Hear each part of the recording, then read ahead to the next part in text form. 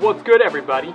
Today, you might be wondering why I'm holding a 5150 in my hand. That's because I'm not sponsored by them, okay, yet, but it's because it's going to help the CX500 start up faster. That's what we're going to start this video off with. I'm going to try to fire up this bad boy. It's been about 2 months or so. I just turned the fuel on, so it's fueling up as we speak. I got my people with me, a bunch of my subscribers.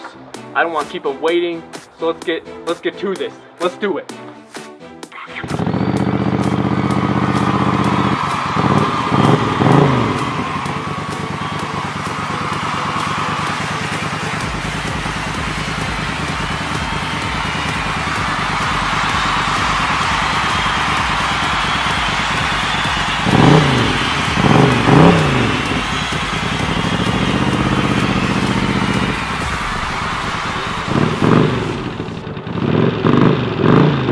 Well, she still runs, so that's pretty cool. So anyway, let's get working on the little bike. I've been reading forums, I've been researching everything I can. There's a few things I haven't tried yet that I came across, so we're gonna try it out today. Hopefully we can get it fixed. So let's do it. So since it's been a while since my last video on the XL100S, thought I might as well remind you what the problem that we're dealing with is. So what we're facing is these lights both turn on at the same time and they don't blink. But apparently this is a pretty common issue. I've been reading some forums. Oh, another update, cool update, is I actually got a 6-volt taillight. So this isn't powered by the Magic Box, which these front two are, because these are 12-volt lights in front. But this is a 6-volt taillight. Brake light, nice and bright. So yeah, man, I'm excited. That's pretty cool. I'll give you guys the link once this is actually on Amazon Prime. I'll let you guys know.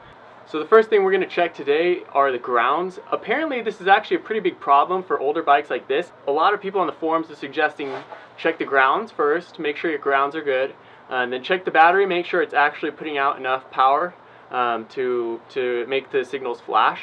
And then check the relay, the flasher relay, make sure that that's not defective or some such. And then after that, well, you're pretty much screwed. So let's hope it's one of those 3 things. Hopefully it's an easy fix that I just missed, but we'll see. Somebody was actually having this issue, and they said it would only flash if the bike was on and over 3,000 RPMs. So I'm actually just going to fire it up right now, see if, I think I've done this already. I think it didn't help at all, but we'll check. We'll just make sure.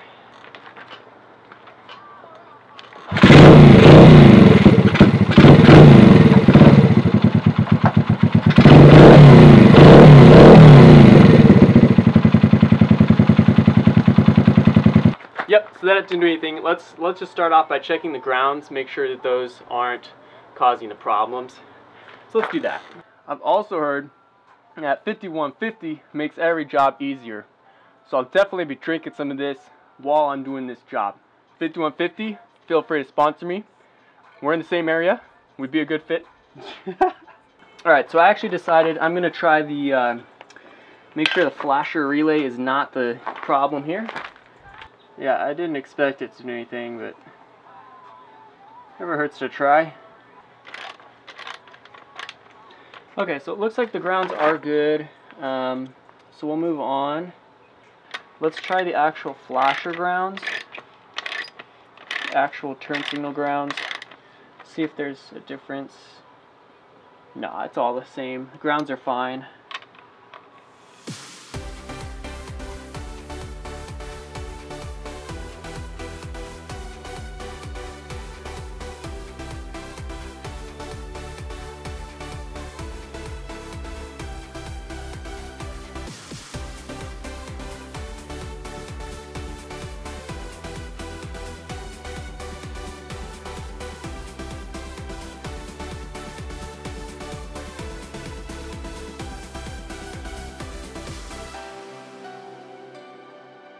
What's good, guys? So it's been a couple days since that last clip that you just saw, because I was getting turn signals all sorted out, getting everything all figured out, and then I go to turn on the bike to test the signals, click, the ignition breaks. And this is actually a problem with these bikes, especially these dirt bike ignitions in the 80s and whatever, because the Trail 90 also this happened to it before.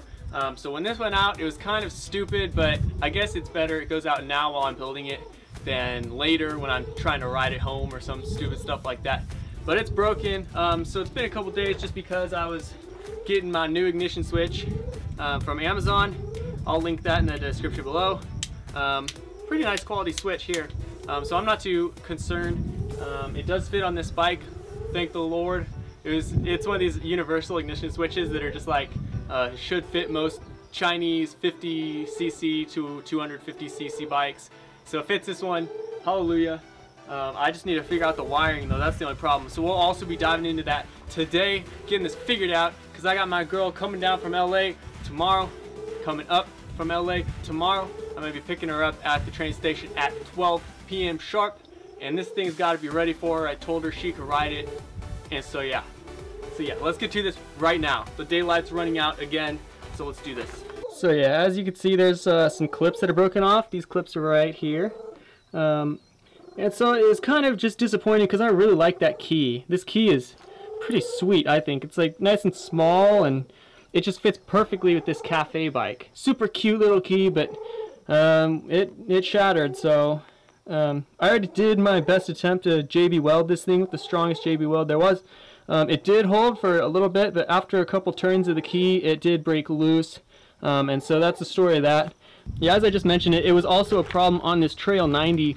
The ignition just breaks right out of there, as you can see. We haven't had a chance to mess with this one yet just because there is no, I know you really can't see this, but there's no space beneath the cluster here to pull that ignition switch out. Okay, so let's take a quick look at this wiring. I know they're a little bit different, so I think the most common practice for an ignition swap like this is just cutting the wires. They look like they're actually pretty color coordinated, but cutting the wires off of both connectors and then just soldering the wires together into the stock connectors so this one can bolt straight up. Yeah, but this it's really not bad. I think the switch should be fine, but we'll see. I mean, it's definitely not perfect. The little boot, it's coming off. The solder joints look pretty good, so I'm not too concerned about it.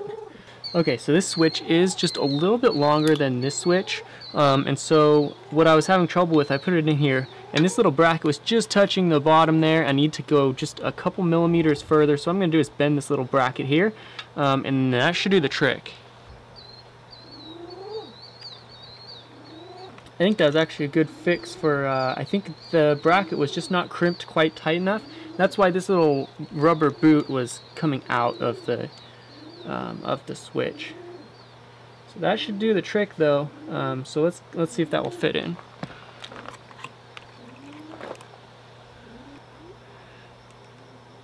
It's actually a pretty cool design switch. That's actually pretty cool. Man, that is solid. I'm really happy with that. That's a really solid design. Okay, I'm impressed. I'm really impressed with that. And both keys work, I would assume. Yep. Alright, man. Like, look at that. That's not moving at all. Now when I resell it on Craigslist, I can say, yeah, I have the OEM spare key with it. Alright, I'm going to give it the good old-fashioned shot, trying to get this thing figured out as far as wiring goes. Okay, so the wiring diagram tells me that this, the ignition wire, it actually splits. It goes one wire to two wires to go into the connector, and then it runs throughout the wiring of the bike. Something that this switch does not have. If you can see this black wire with the white stripe, I think these, by the way, are wired the same. The red is the solenoid side, green is ground, and these are the ignition wires. But this one, as I said, the ignition wire actually splits off into two wires, something that this does not have. So I'm going to have to branch this out, and I'm just going to, how about let's just strip this back and see what I can see. How about that? How about that? The only downside about this switch, it's a really fairly nice switch. I mean, it's nothing spectacular, but for $7 I can't complain. The only thing about this on Amazon, it doesn't come with a wiring diagram, so you kind of have to just go by ear. Essentially, there's really nothing online, so I guess this video is kind of actually important, so I'll try to do a good job on it.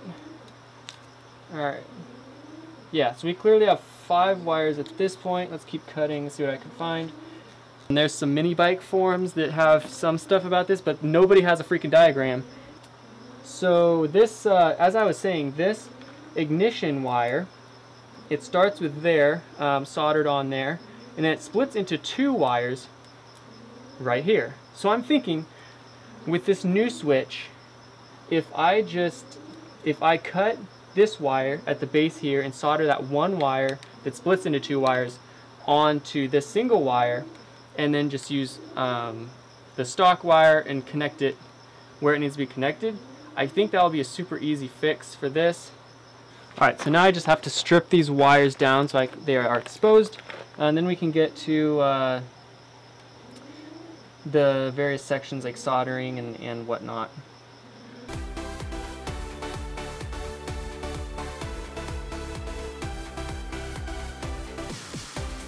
Alright, so all the wires are exposed now. I'm going to assume, just for now since we're running out of daylight, that these wires are actually wired up the exact same as the stock harness that the stock wires are, and we'll just start connecting those.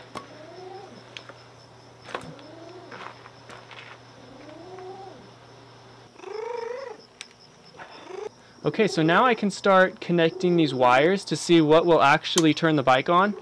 So now comes the real test. What I'm going to do is start off by wiring this how I think it should be wired, just based on the colors. I'm just going to twist these all together.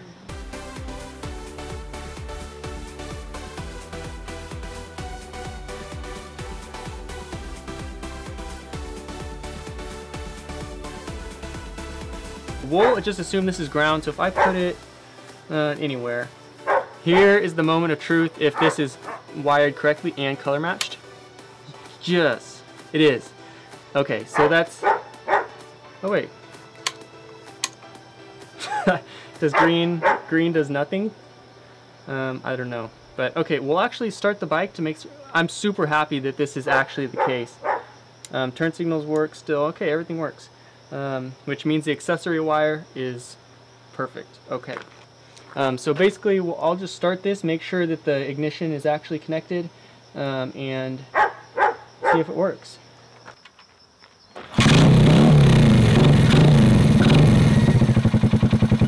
Okay, so it does work. I'm super happy. Let's get this soldered up, and the ignition is all good. Now let's see if it'll turn it off. Oh, no, it didn't. Wait. Okay, so the switch works. If you saw, I clicked it and there was a small delay. I'm thinking just because the wires aren't actually perfectly connected yet and soldered in. So we'll assume it works and get these soldered in.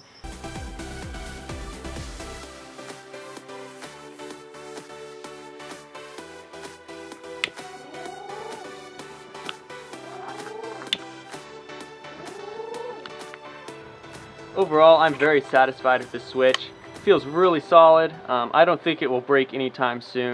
Wiring was super easy. It matched straight up to the Honda wiring, so red to red, black white to black white, black to black, green to green.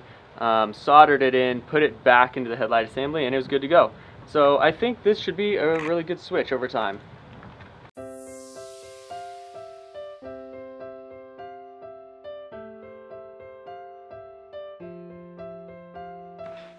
So having finally finished with the ignition switch, I moved on to working with the turn signals once again. Right now I'm doing something, I'm taking off the cover for the turn signal indicator light and the neutral light. What I found out is that if the two circuits are connected from the left and right turn signals, so I found that if you take out the turn signal indicator, it would actually probably solve the problem. So here you can see it actually did solve the problem, since the two circuits, the left and right turn signals, go into that one light. That's the point where they connect. With the LED lights, it was actually trickling through to the other side, and that's what was causing the problem. So once I took that bulb out, it solved the problem. Alright, so that looks like it fixed the problem. All I did was take the turn signal indicator bulb out. It looks like it was burnt out. I wouldn't be surprised. It's probably the stock bulb from the 80s. So eventually it just gave out. That's probably why it was so dim all the time before it just stopped lighting. So it's probably burnt out. I took it out. It solved the problem of all four turn signals turning on at once. And so that's super encouraging. Now pretty much all I need to do is install the resistors. So basically how it's wired is the left turn signal circuit and the right turn signal circuit both go into that same bulb. And so when you turn on one side, it actually runs through the bulb. And since there was so much current still in the system because I put LEDs on it, it was actually trickling into the other circuit and lighting all those bulbs up as well. So I'm super happy that that I found the solution by taking out the turn signal bulb. I would like the turn signal indicator light to work as it should. So I'll probably order some LEDs and see if I can get that working. On another note, there was a fire right over there today. Images for your viewing pleasure. So that's kind of cool. I mean, like, come for the motorcycles, stay for the natural disasters. But yeah, it's solved. I'm so happy. This was seriously such a headache to figure out. I'm definitely gonna be doing like a full run through video of exactly how to solve this issue, because it was a huge pain, like weeks, literally weeks of trying to figure this out, like trying everything that I possibly couldn't figure it out. And then I saw one, and like on the internet, it's all spread out all over the web, little tiny pieces of how to fix certain things. And then for this bike, I have to kind of put all those pieces together. So I finally, hopefully, figured it out. So I'll definitely be doing a video just running through step by step how to solve this, so everybody else doesn't have to go through the same pain that I did. Alright, well, I think I'll end the video there. Yeah, I think I'll end it here, and then we'll start working through it. Once I get these turn signals actually flashing, probably next episode, then I can go get it registered and plated. So that's gonna be super awesome. Hopefully get it registered and plated. California has so many stupid restrictions on stuff like this. I don't know if I'll be able to, but we'll give it our best shot and we'll get it done. I'll have to drive it illegally if I have to, but it's gonna happen. So time for 5150. I'll see you guys in the next episode.